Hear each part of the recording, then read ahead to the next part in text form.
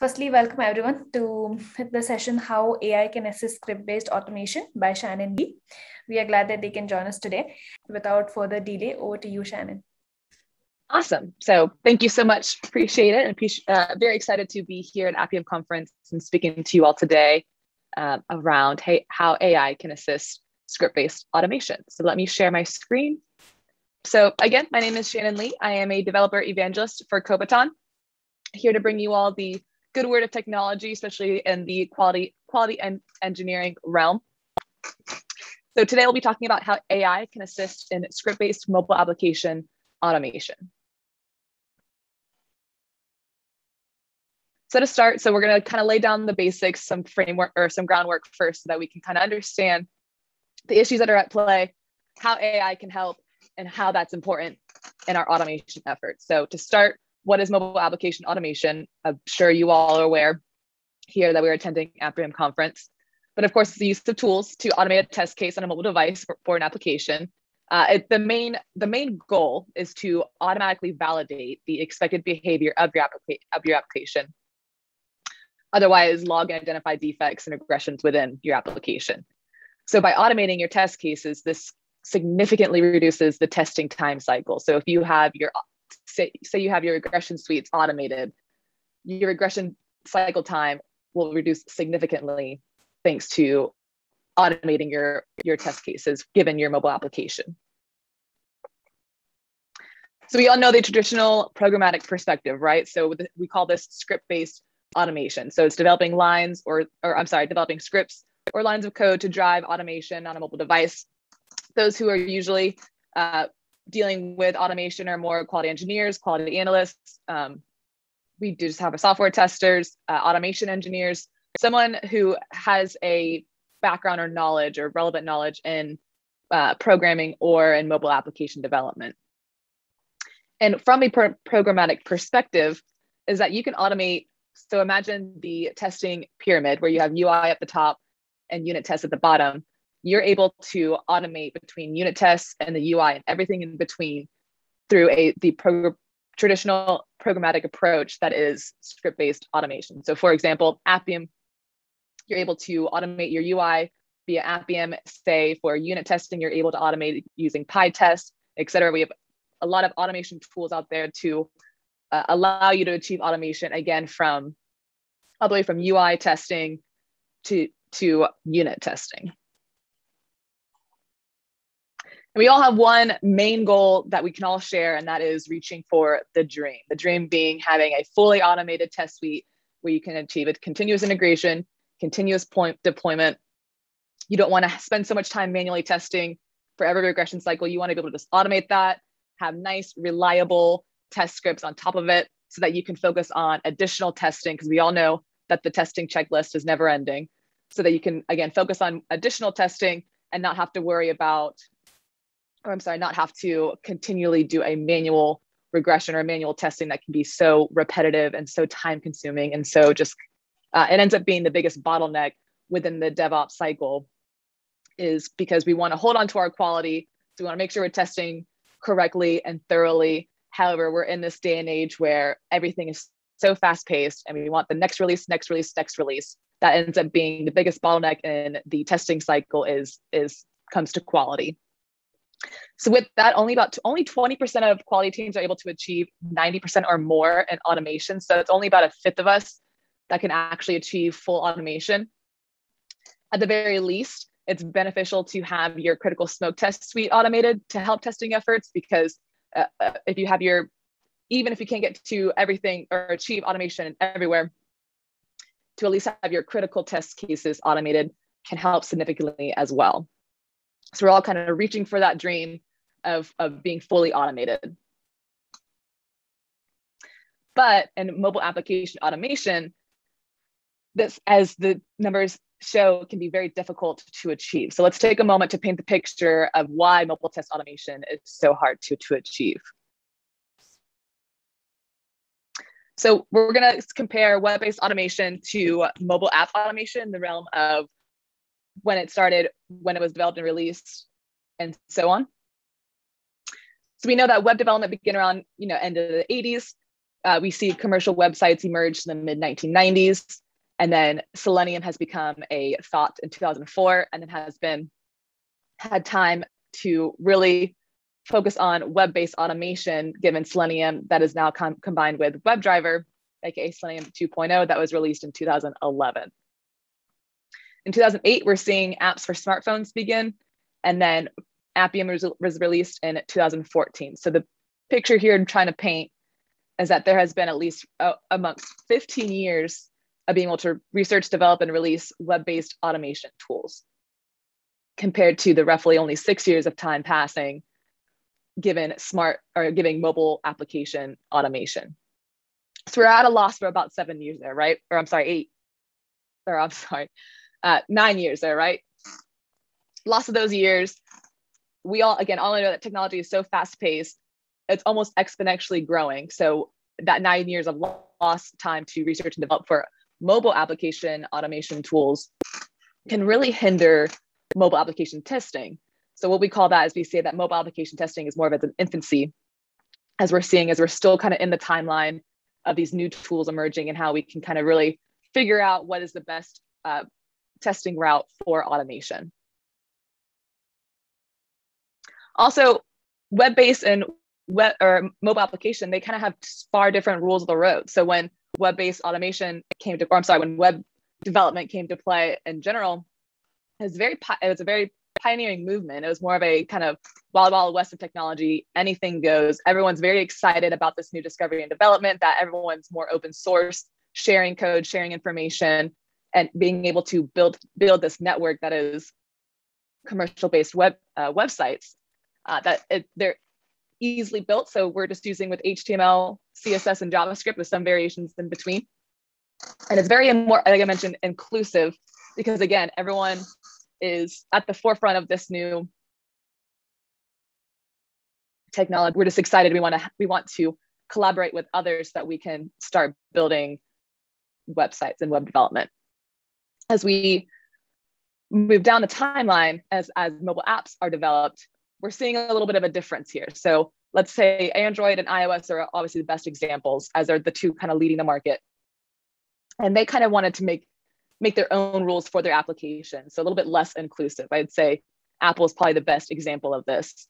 Plus, mobile applications, it being on a mobile device, is far more complicated. So the nature of itself is complicated, as well as the development can be complicated with that, because you have Android apps that are being developed in Java, but then you have iOS apps that are being developed in Swift and Objective-C. So we're already at a huge divide. You can see this huge divide is already coming into play.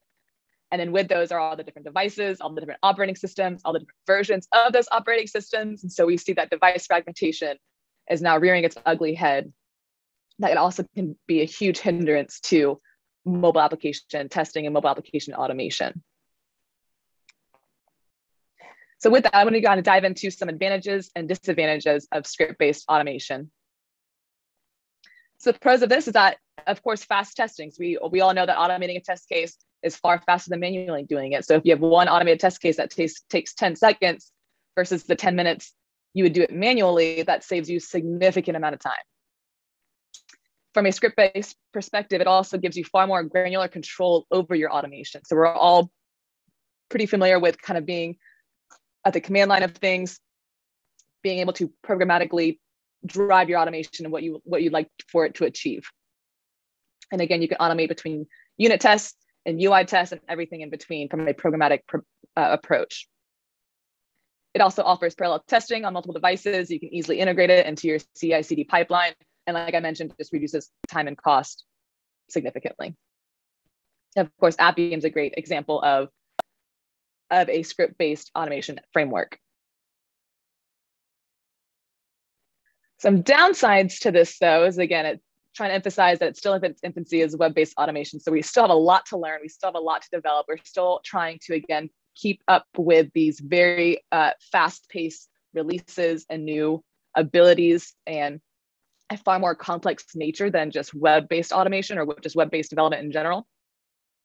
So with that, you find yourself kind of instrumenting multiple tools. So you have X, Y, and Z tools to help you in your mobile testing efforts that in itself can be very tedious and frustrating because you have to instrument all these tools together to work synchronously with one another. And so all these dependencies can get very complicated very quickly. Setup can be frustrating and time consuming.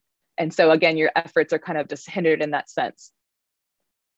And you have limitations to open source frameworks that can't keep up with fast-paced technology. We're in the day and age with your phones where you have image injection, you have bio-authentication, you have varying network conditions and locations, et cetera. So you have, again, all these far more complex nature of a mobile device, mobile applications than compared to web. And so it makes it that much harder to achieve automation from a mobile perspective. And as you are automating, you're realizing that these tests can be extremely brittle and unreliable, which leads to more time maintaining scripts. So you spend, let's say, X amount of time coding out a script, you run it and you're hitting all these issues with it. Or it might pass, you have a false positive, it might fail, it might be a false negative. So you're really not sure, is this a flaky test or is this just broken code?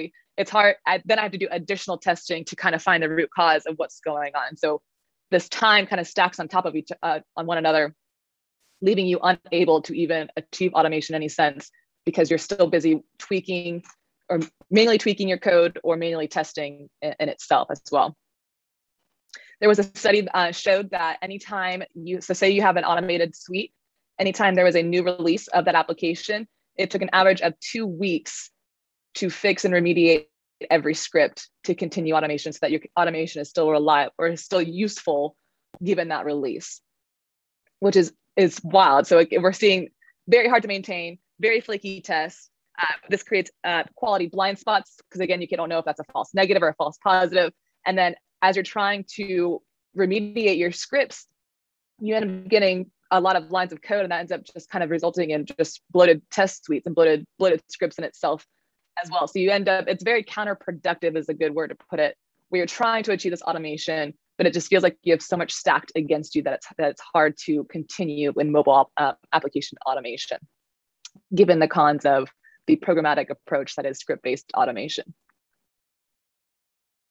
So here's where we see that codeless and scriptless automation enters the chat. So this is a GUI that allows users to either record manual testing and generates automated tests without a single line of code. So that's where we say codeless or scriptless. So you can do this a couple of ways. You have record and playback, you have drag and drop, and then we're also seeing machine learning and AI technologies that are offering scriptless automation. So AI assistance and scriptless automation. So I call it the AI QA. So imagine AI is just kind of one of your team members helping you in your testing efforts. Of course, AI QI will never be able to completely replace testers by any means or quality engineers, but they are there to help and assist us in our testing efforts. So this helps accelerate mobile application automation by playing catch up to the web-based automation and capabilities. Helps rectify those pain points of script-based automation cons. So with scriptless, you're able to handle far more complicated testing scenarios than say from trying to code it out yourself. And then with drag and drop or record and play, it's a faster creation of your automated test suite or test cases.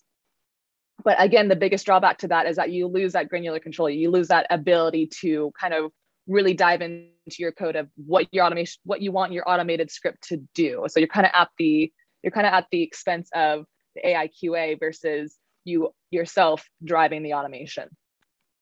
And from a scriptless perspective, it's more from a top layer down. So you're usually automating from the UI and can potentially get some end-to-end tests in there hitting the API, but it's hard for you to reach even further down into integration testing or further down the testing pyramid. So top-down approach, it's useful, but sometimes it's not going to cover the entire testing, all the testing that needs to get done. So this is where we see that AI assistance meets script-based automation. So let's take a moment to talk about why script-based automation is so flaky and unreliable. So one of the biggest culprits is that the element is not found on the page. So you just spend some time coding out one of your test cases and you run it and you realize that it fails instantly because element on page not found. So you can't even continue to the next test step because the element is not found given your automated efforts. And this is, there are different locator strategies, and this can be prevalent for all locator strategies. Some not so much than others, but still a recurring issue no matter what locator strategy you're using. So of the locator strategies, we can kind of go down each one and talk about what they are and pros and cons of each of those as well. So when you find an element by, let's say, class name, ID, or name, this is going to be something that's, it's going to be able to find an element by a more platform-specific UI object. So it might be different from Android than iOS. And so that is, you end up having branching code trying to meet both Android and iOS, again, in your automated efforts. And again, that device fragmentation, that is just honestly the worst in mobile application testing, but we all live through it. There's also XPath. So XPath, it guarantees any element in the UI can be found and the XML, but that is extremely brittle due to changes in the app design. So XPath is all reliable, but at the same time, not all reliable. So if you don't have a class name ID or accessibility ID or unique IDs, you can still find an element via XPath regardless. But those XPaths can be, again, extremely brittle due to changes in the app design that might change the XPath itself. So the XPath will break given the next release, possibly. There's also accessibility and unique IDs. This is the most, this is the best testing strategy in your mobile application automation. So unique IDs are given to elements to ensure the correct selection in your automation efforts. But the only downside to this one is that you have to actually go in and start adding element IDs within the source code itself, so within the UI code. And either some individuals might not have the ability to do that themselves, so they need to ask the developers, hey, do you mind putting in these unique IDs? And that ends up putting more work on the developer hands, and there's kind of a snowball effect of just more work added to be able to select these elements for automation. So best route to go, but it can also kind of have its own fallbacks. And then there's also native apps that have specific locator strategies. So these are more reliable in finding elements on native apps. So where we have Android specific locator strategies of Android UI Automator of find element. And then we also have iOS specific locator strategies that's more of a class change strategy. But this eliminates your ability to have cross-platform capabilities in your automation. So each locator strategy, again, has its pros and has its cons. And unique IDs is the best practice, but it's not always achievable. So let's take a moment also to dive into how does AI assist in script-based automation, right? This is what I feel like I'm like leading to. Everyone's on the edge of their seat. So we're going to have this from a two-pronged approach. So with any machine learning algorithm, of course, you need a baseline to start the training data. So we're going to have training data that's fed into a machine learning algorithm that learns from your application via inspect element and analyze element. So again, we're going to have this two-pronged approach. So we're going to capture the object by inspecting, and we're going to map elements by analyzing. And to start, so again, how mobile application automation is still of its infancy. So XPaths are to start, and then additional locator strategies will fall thereafter. So we're kind of seeing ourselves in the middle or in the start of the ability for AI to assist script-based, again, starting with the XPath. And that being that the XPath, again, can locate any element in the XML without even having an assigned name or ID or anything of that sort. So how do we capture the object by inspecting it? So first of all, let's say I have my application, and everyone is familiar with Appium inspector or inspect element, something that we do have those tools available that will automatically generate the XPath for you that you can easily just copy and paste into your script into your code, right? Say if I wanted to drive my automation to tap the get started button here on my application. So with that and the inspect, it'll give me that the XPath, you can do it by, let's say, using the text get started. So off the bat, I'm going to go ahead and use that in my scripting. I know get started is going to be a good keyword or text to use off of for my XPath. And so I'm gonna go ahead and code out with doing just that. And so what happens then when the text changes? So say if we went from, get started or start now, or again, the text is just completely different, or a new button is added, and then the XML has now changed due to the design app change. This XPath ends up breaking, and ends up any run thereafter will result in the element not being found because of that broken XPath. So what can the AI assistants do in helping kind of recover this scenario? So one, based from the baseline, the original script, the AI has the ability to scan and isolate object to object. So here is the hierarchy of my application, XML. I have my get started object here. If that were to change and it were to break in some way, the artificial intelligence or the power of AI has the ability to, again, isolate and capture each object to object as its metadata, so that when it breaks, it can present to you the next best technical identifier given the original technical identifier, if that makes sense. And I'll do a walkthrough of that too in just a moment. But takeaway is that from this approach, able to scan and isolate every object, so object to object, so that it has the ability to search and find, in a sense, and present to you again that next best technical identifier, or the best fit XPath. So it offers a precise XPath given that for the element in question, that it relays that information to fast. So it's able to find that element very quickly, faster than doing it manually. And so you can quickly remediate your flaky XPaths to stabilize and continue automation. So essentially, if I were to have to continue tweaking my code, my Appium script, I have to go back into the inspector, find the XPath, paste it into there, run it again. It might fail again, go back and forth. You do a lot of back and forth, a lot of just kind of frustrating efforts. So here is essentially the AI doing that hard work for you. And at doing that, it can do it very fast, far faster than you can do it. So that's always a great advantage to that.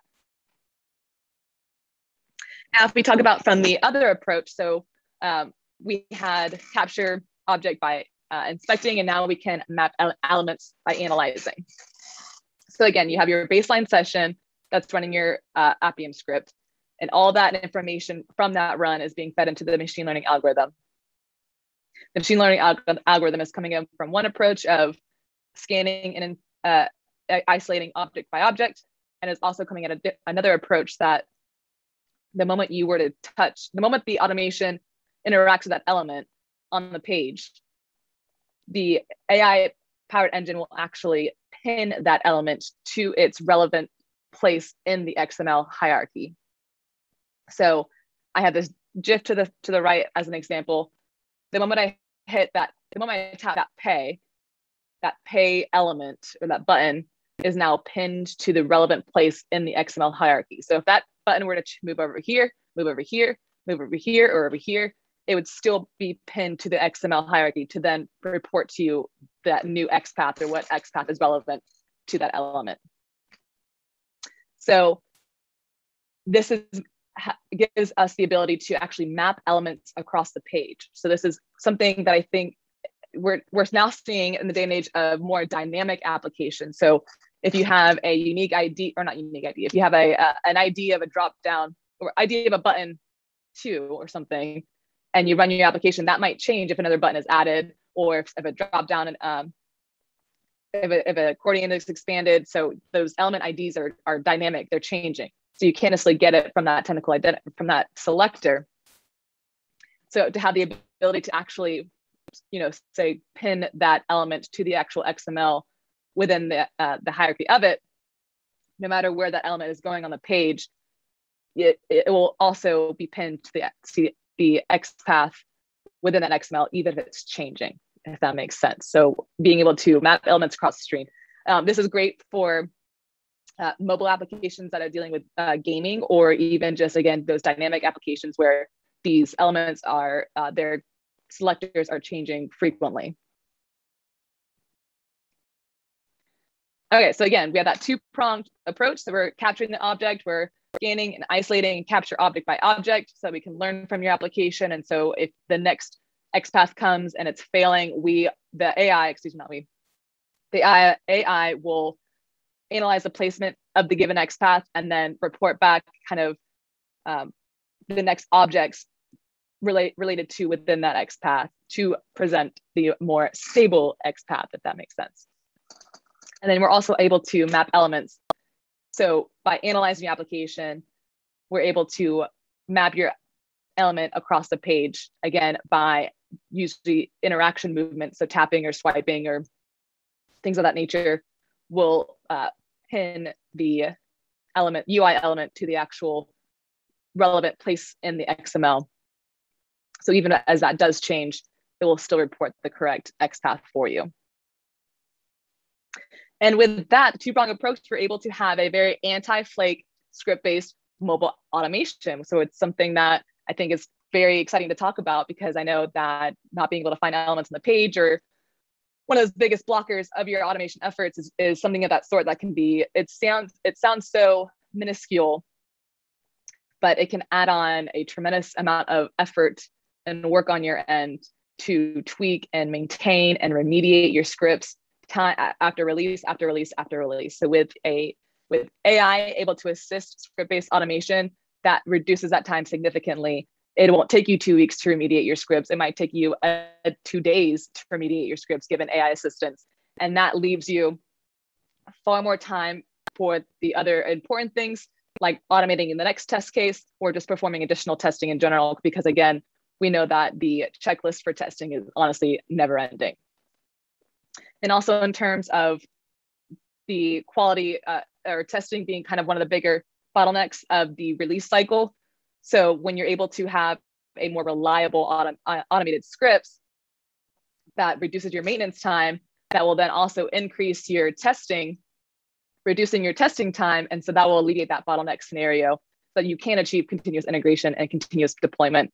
Because I think we're seeing from the methodologies within testing, or I'm sorry, within DevOps itself, we first started the waterfall, we realized that's too long of time. That doesn't make any sense. So then we introduced Agile, and we're now into these 2-week sprints. But even then, in the world of technology today, that's too much time. We want to get our releases out tomorrow. We want to get it out as soon as we can, once it's ready, once it's tested, and once the testers and quality engineers kind of get that simple approval of, okay, good to push to production. So I'm going to walk through you all kind of a theoretical demo. Unfortunately, I didn't have all the resources with me today to do a physical demo for you all, but I can kind of, we can do a walkthrough of it again to kind of show what the AI is doing and how it's assisting your script-based automation. So let's see it in action, right? Okay, so I have my application and I know I have my XML hierarchy within it as well. So it all starts, as I mentioned before, with a baseline run. This is going to be, again, what is the training data that's fed into the machine learning algorithm. If you don't have this as a start, then how is it going to analyze your application? What is it going to kind of base off of, right? And something to note is that as you do additional automation runs using artificial intelligence, every run, all the data is still collected. So your testing actually gets a little bit more precise time and time after the original baseline run. So with a baseline run, you can actually import your Appium script, and then the AI tools usually have an API endpoint or something. So another cool thing is that you can actually stay within your command line. So I know a lot of with the scriptless, taking to the GUI and you're kind of doing it from a UI perspective, but we all enjoy automation. We all enjoy kind of being in that command line space, kind of in our own environment. So AI can still live there and assist you as well. The AI QA can also be in the command line with you. So you'll run your Appium script. So your initial app, let's say ground zero Appium script. As you run it on a real device, all that metadata as it's running on a real device is being fed into the machine learning algorithm. So say if my original Appium script has the XPath of just grabbing the text of get started, and I run that session, then the AI has a moment to, one, scan my entire XML and be able to capture each object, as well as anytime that the automation is interacting on the device itself. So you want it to, let's say, tap this button. Once that action is executed, which is equivalent to actually physically tapping, that's where you'll see that elements are being pinned within the XML also. So say if it runs the first time and it runs correctly, or I'm sorry, not well correctly, but it passes, right? You're good to go. So say if you have subsequent runs thereafter, we just have a new release. We change the button from, instead of get started, we now have start now, or say we add a new button, or we add a new design app change that kind of just threw off and changed all the XPaths. So now in this subsequent run, when we run that same Appium script, we're getting element cannot be found. And so with the AI assistant, it's going to bring to you a report thereafter that from scanning the XML and being able to capture object by object, we know what that original XPath was, or that element you're interacting with. We're going to start there first and then kind of work outward within the XML to find the next best fit technical identifiers, to find the next precise XPath for that element. From the other approach, so once that element in the original baseline is pinned within the XML, even if the XPath of your script changes, or the XPath within the XML changes, since it's pinned within the relevant placement of the hierarchy, it will then present to you the exact XPath that is the new XPath for that element. So again, you have being able to scan and analyze your XML entirely, as well as being able to pin elements within your XML, allows the AI to present to you the correct or next best fit technical identifier that you can easily just copy and paste into your Appium script and run it thereafter, or let it remediate for you. And we're seeing that AI can also help you by self-healing scripts, so that you don't have to just go in and copy paste or maintain it yourself. So with that, you're able to remediate flaky tests quickly and easily for all your Appium scripts, which is something that can be achieved so easily given, again, the AI assistance. And when I say it's reported, so it'll bring to the forefront for you a report of the XPath, or again, you can remediate within the script itself. And we're seeing the self-healing scripts. So something I kind of want to take note of this is that that significantly reduces your own personal time and effort of your Appium scripts, of tweaking it, maintaining it. Things it's going to be very tedious and counterproductive, are now seeing its advantages given AI assistance. So to kind of recap and kind of bring it all together. So how AI assistance helps script-based automation. So with AI machine learning algorithms, you can help find elements on a page when locator strategies fail. That helps bridge the gap between, or just helps bridge that time gap I mentioned previously, and allows mobile application tools to keep up with fast-paced releases. So we're seeing a new complexity release almost every next release or new release. So let AI kind of help you stay up to par with your automating efforts of what you need to automate at every complex testing scenario. And again, I mentioned it helps reduce time and maintenance of script-based automation tremendously. So it kind of alleviates your own pain point, your own frustration by, again, assisting you in your efforts. So a big takeaway, the biggest takeaway, is that with AI assisting, so we see AI assisting in scriptless, but again, the cons of that was that you kind of lose that granular control. You kind of, from that top down, you don't have as much control over your scripts. You're kind of at the expense of the scriptless automation. But here, the growing trend, or as we're moving even forward down the timeline of just technology in itself, and we're seeing all that AI can do and how machine learning algorithms can be so beneficial in any realm of technology, really. You're able to retain that granular control, retain that programmatic approach. so that you can go in from the command line or for however you're scripting and be able to call API endpoints and be able to continue to programmatically get more fine-tuned in your automation efforts, and then still have that AI assistance with you to keep your automation going forward, to spend less time maintaining and remediating, spend more time on automating, more time testing, and be able to achieve the dream of fully automated test cases and test suites that will also just help your team deliver and release faster.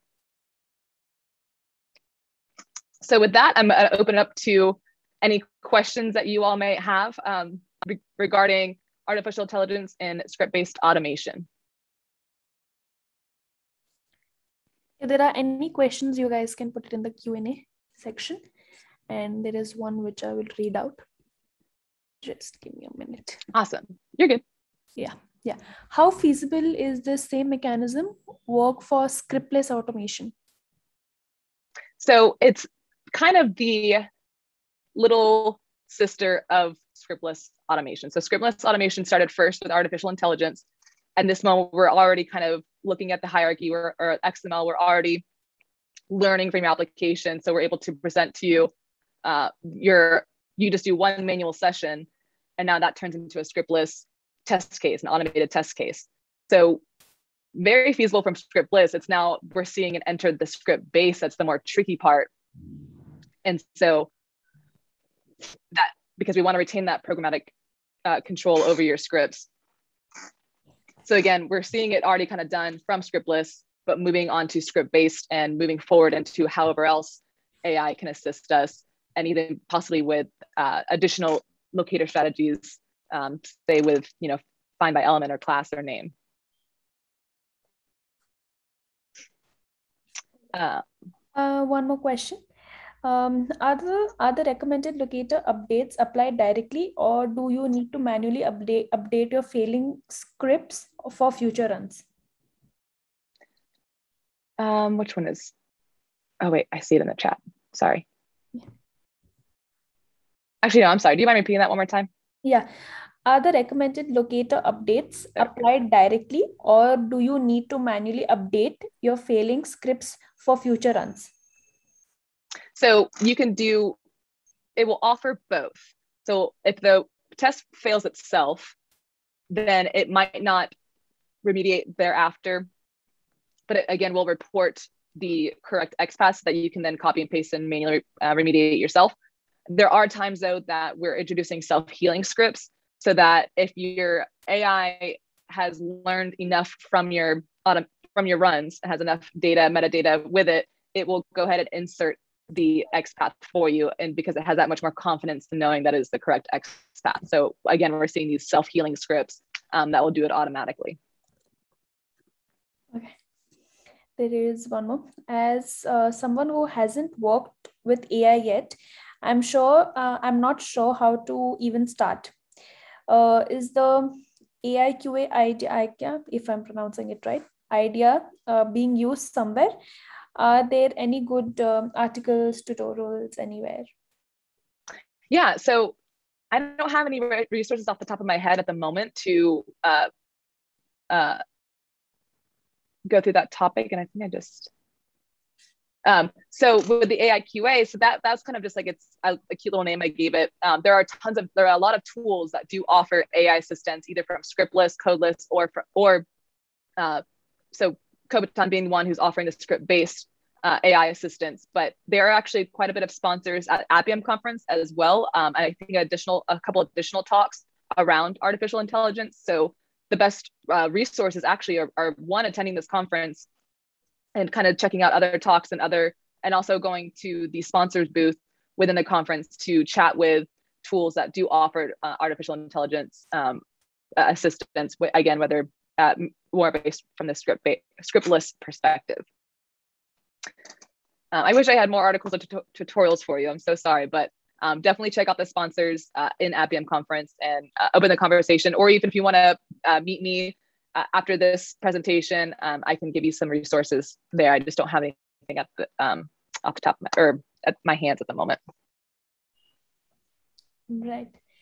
And there's One more question. How can you train your AI test codes? Can you show me the source code? Are there any examples? So I don't have any at the moment. So what the main idea of training behind it is that the algorithm itself, usually it's going to be a TensorFlow machine learning algorithm. And every time you do a baseline run, it just feeds into that algorithm. And based off that specific algorithm, one, it's continuously learning and continuously updating itself, given your subsequent automation runs. And two, and so that's in itself how it's learning. And then two is that anytime there are issues that arise and you need to remediate it, and say you're remediating by the locator strategy, or if you're remediating it by, a text assertion that's off or something, every remediation also is fed into the machine learning algorithm that is then going to kind of not necessarily correct itself, but update itself based on your actions. So you're coming at it from one, your automation runs, and two, you also working specifically hand in hand with the AI to train the data to make sure that it then delivers subsequent runs and analysis that is a little bit more precise given your automation. All right. And the last question is, any related projects that we can go through around this topic? So we have a project that is in the works at the moment. And if you head to the Kobaton sponsors booth, they will be able to kind of give some more information around this project. But it is still a work in progress. So again, we're seeing this kind of new scenario happen. And further down the line, I'm sure that there will be more open source tools, or I'm sorry, open resources available. Just at this moment, we're still seeing it kind of, freshly kind of come into play. So we end our Q&A sessions here. Thank you so much. This was a great Thank you. Awesome. Thank you all so much. I really appreciate y'all taking your time and discussing with me today around AI and assisting script-based automation. So thank you. Thank you so much, Shannon.